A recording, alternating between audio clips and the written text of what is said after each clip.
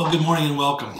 Here we are at the last day of the year 2020, and I don't think any of us will miss thinking about this calendar year. And yet I think it's also important for us to recognize that even though there have been some very, very difficult challenges and frustrations and disappointments, that God uses all of that in our life. It's not there by just mistake. You're not particularly unblessed because you're living in America.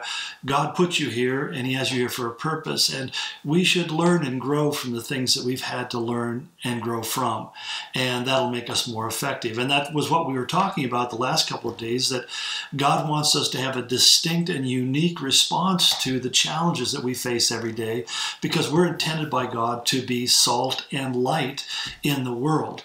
And as Jesus continued on in the sermon, one of the things he kind of shifts from, as we talked about, a different way of perceiving ourselves in the world to a different way of engaging the world. We start thinking about the world differently. And thought process is really important, because what we think really will lead us to what we believe, and what we believe will control how we act and behave. And so when we begin to think about things not from a worldly or a cultural, social way, but we begin to think of them biblically, we see the world through the lens of Scripture, that changes our interaction with the culture, which is exactly the thing he states here in chapter 5, verse 17 of Matthew's Gospel, when he says, "Do not think that I've come to abolish the law or the prophets. I have not come to abolish them, but to fulfill them." And he goes on, he says, I tell you the truth, until heaven and earth disappear, not the smallest letter, not the least stroke of a pen will by any means disappear from the law until everything is accomplished. Anyone who breaks one of the least of these commandments and teaches others to do the same will be called least in the kingdom of heaven, but whoever practices and teaches these commands will be called great in the kingdom of heaven. Now, I know that's an awful lot of information to cover, and I'll try to do it in as accurate and as swift a manner as possible. But the first thing is, Jesus makes clear, I haven't come to abolish the law, I've come to fulfill it. The law itself, from Genesis to Malachi, is really a book that not only records historical realities, but it's also prophetic. It's foretelling. And that's why the Jews talked about the Bible. They divided into two categories, the law and the prophets. And later on, they added the writings. But essentially, they saw it all as being prophetic and foretelling what the kingdom of God was going to look like on earth. And Jesus said, I came to fulfill all of those promises. I didn't come to destroy them. I came to fulfill them. Now, the point is that once you've filled a cup and there's no more room to fill it, then you're done.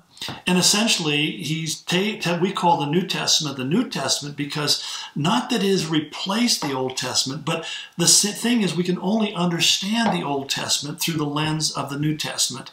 Otherwise, we will just become legalists and think we're saved by our hard work, which is where much of Judaism is today.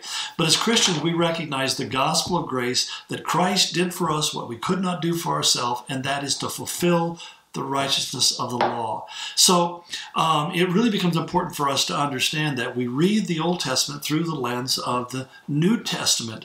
And that's why he would go on to say that nothing, even the slightest little pen mark, is not going to disappear from the law, because it's something that has an eternal dynamic to it. And Paul would say the law is good and it's right and it's spiritual in chapter 7 of Romans. So when I talk about the Ten Commandments, which is really the central platform or pillar of the entire book of the law, it basically tells me these are things that are non-negotiables. You shall not lie. You shall not have other gods. You shall not worship idols. You shall not steal. You shall not cheat, lie, commit adultery, murder, and you'll keep the Sabbath day holy. Now, the Sabbath day has become the one that's been the real sticker for a lot of people, because they're saying, well, we need to therefore keep the Sabbath just as the Jews kept the Sabbath.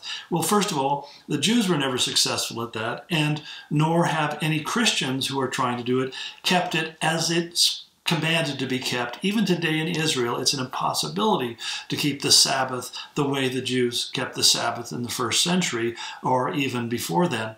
And so as a result, what we find is we're kind of trying to import our modern ideas on something that not only is ancient, but also is not really the whole point, because the writer of Hebrew later on makes it clear that the Sabbath is found in Christ.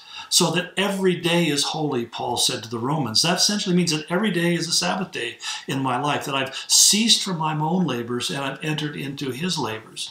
Now, I would not argue that it's a good idea to take one day out of 7 off from our busy schedules, because that has a certain physiological dynamic to it, that our bodies cannot go constantly without breaking down, which explains why a lot of people are having some of the health and mental problems they have, because they're just running from pillar to post. They're pressing the metal to the pedal, or the pedal to the metal 24/7, and they wonder why they are confused and exhausted and frustrated and depressed and all the rest.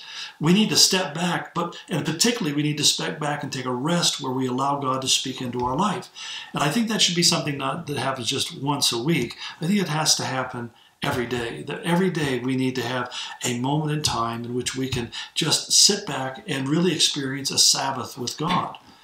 And I would say to teach something other than that is really reprehensible, because we need to teach people to learn how to access the Sabbath of God, not just once a week, but every day of the week. And that our righteousness does not exist in whether we keep the Sabbath any more than it means whether or not we're circumcised, which are both, we're told in Exodus 32, is a covenant relationship with Israel and God, not with the Gentiles and God. But aside from all of that, anybody that teaches people to live immorally, which that's what he means. Whoever practices and teaches these commands will be great in the kingdom of heaven, but whoever teaches otherwise, he says, well, they're going to be cursed. And he basically, when you look at a world where they're promoting immorality, the violation of the 10 Commandments, and all of the other law, well, God says you have to understand that those people are predisposing themselves, setting themselves up in a place of judgment.